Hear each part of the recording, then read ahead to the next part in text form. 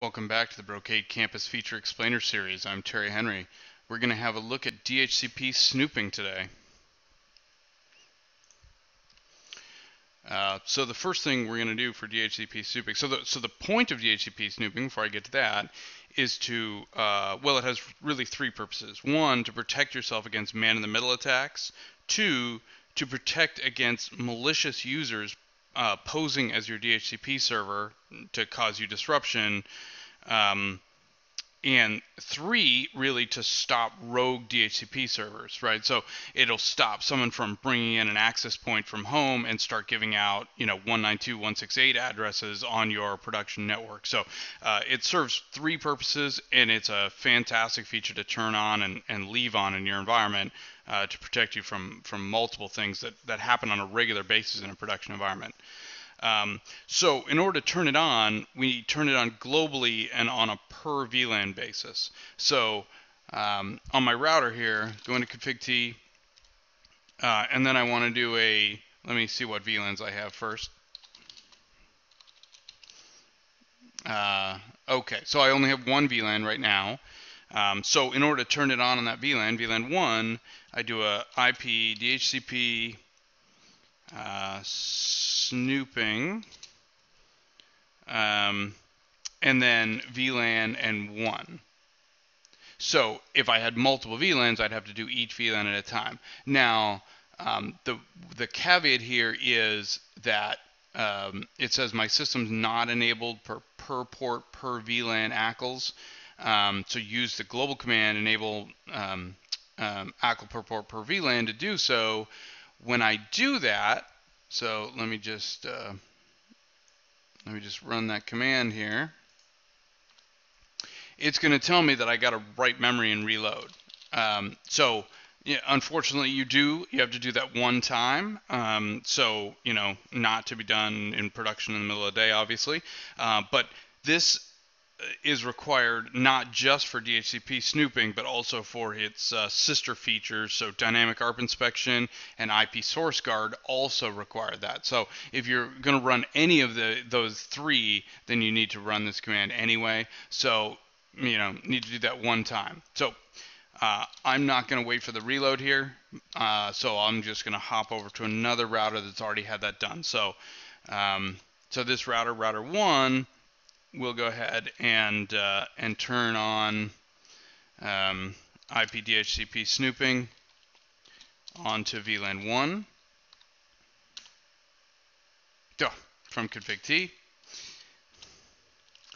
All right, so by default, when I turn that on, it's going to turn on snooping on all the ports on the VLAN. So the good news is they all become untrusted. So at this point, you're protected, but you're actually too protected because we haven't told it what ports to trust, right? So we need to trust the actual port where your DHCP server is plugged into, or at least the uplink pointing to your DHCP server. So because what DHCP snooping does is it will allow DHCP request packets, but if it gets a DHCP offer packet from a DHCP server, it's going to drop that packet. And so in this case, since everything on my VLAN is untrusted, it's going to drop legitimate offer packets from the DHCP server, and that is obviously a problem. So if I do a show log here, all right, so it hasn't had any at this point. So let me just do a ipconfig/renew from my laptop, and we'll see if we get anything in the log.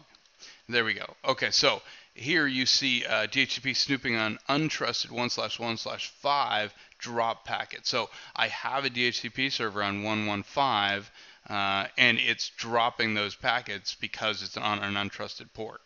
So what we're going to go ahead and do is we're going to set a trust on that interface. So remember, everything is untrusted by default, so you only need to configure the ports where you want to trust. So we'll go to interface E1/1/5, and we do a DHCP snooping trust.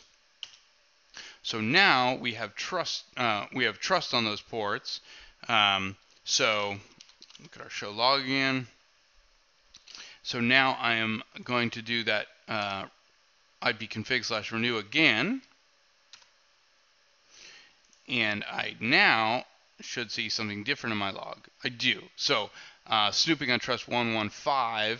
So 192.168.1.14, here's his MAC address, is mapped to outgoing interface 1/1/2. So this is a legitimate DHCP request now, came in from 112. With now its address is 1.19, and there's his MAC address. So so that is legitimate. It's also been placed into a snooping table, a DHCP snooping table. So let's have a quick look at that. So if I do a show IP DHCP snooping. Well, first of all, let me have a look at a few things here. So I can look at I could just look at snooping. It tells me what VLANs it's enabled on, so I only have it enabled on VLAN 1 right now. We can look at VLAN 1, and it tells me all the trusted and untrusted ports, as well as the relay agent, which is outside the scope of this, but relay is for IP source guard. And then we can look at info on that. So info here, this is my binding table, right? So we just talked about this. So it matched my laptop, which is 192.168.1.19, to its MAC address, to port 112 on virtual port VE1, etc. VLAN 1. Here's the lease time, and it's in the default VRF. So you can also apply VRFs with this if you like.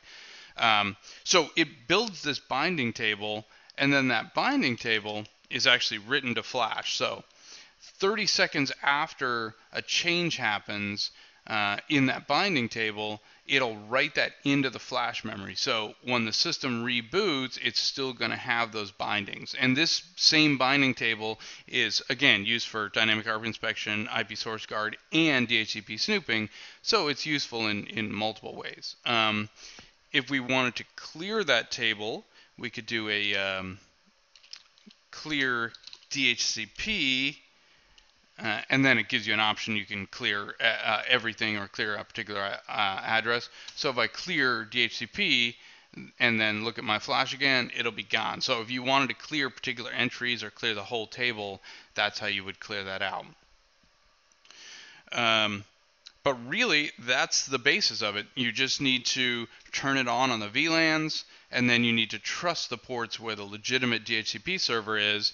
And from then on, if anybody plugs a rogue DHCP server in, or attempts any sort of malicious activity with DHCP responses to your users, those packets are going to get dropped. But real DHCP requests will always pass through, even from an untrusted port. All right, so that's the basis, and I hope you got something out of this. Thanks for joining.